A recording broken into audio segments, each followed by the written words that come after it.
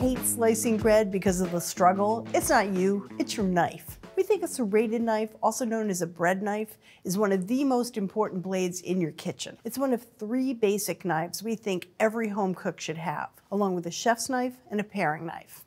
A serrated blade can cut into any food that's hard or squishy. The points on the cutting edge bite and sink into food, while the scooped out spaces between them reduce the blade's friction as it moves through. Less friction means easier cutting. That makes them great for splitting tender cake layers or slicing ripe, soft tomatoes. And they're perfect for cutting through foods with layers of different textures. Now, there are 2 basic kinds of serrated knives. All-purpose serrated knives have blades that extend straight out from the handle. Offset ones have blades that drop down at a 90-degree angle. We reviewed both types, all with stainless steel blades and all between 9 and 11 inches long.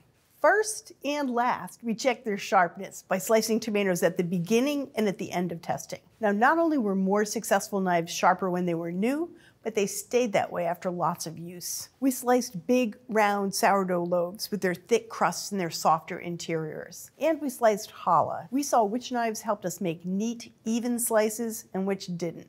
We built tall, loaded BLTs and we quartered the sandwiches. Now, that's tricky at the best of times because all the slippery layers just want to slide around. And that's where a good serrated blade makes a huge difference. We also chopped chocolate, which is maybe an unexpected but great use of a serrated knife because those points bite in and chop more neatly and easily than any other type of blade. And finally, we sliced and portioned our Millionaire shortbread with its 3 layers of different textures. Here's what we learned we liked in a serrated knife. First, you want tall, pointy serrations. They just bite into food better than serrations that are short or ones that are rounded. Those often just skid it over food instead of cutting in. Knives with fewer serrations work better than knives with more serrations. Because when you push down on a serrated knife, the force is divided among the serrations. So the fewer the serrations, the more power each one gets. You want longer, taller blades. First, you just don't want a stumpy little knife. Our top 2 knives were 10 and 10.5 inches long.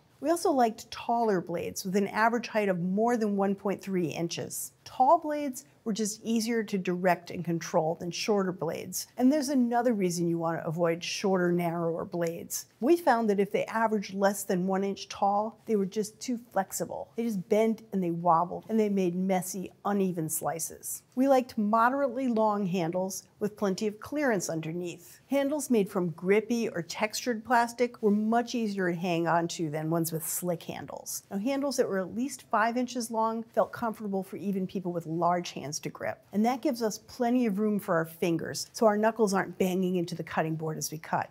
Now, at the end of all that slicing, we had a winner. Our favorite serrated knife is the Mercer Culinary Millennia 10-inch bread knife, and it has been for many years. That's because it has a long, sharp blade. It has fewer but deeper serrations, and that gives it great power and slicing ability. It's got a long, grippy handle, and it's comfortable for hands of all sizes, with lots of clearance underneath, even for larger hands. Best of all, its price is incredibly reasonable. It's such an excellent blade, and you can get it for about $20 to $25.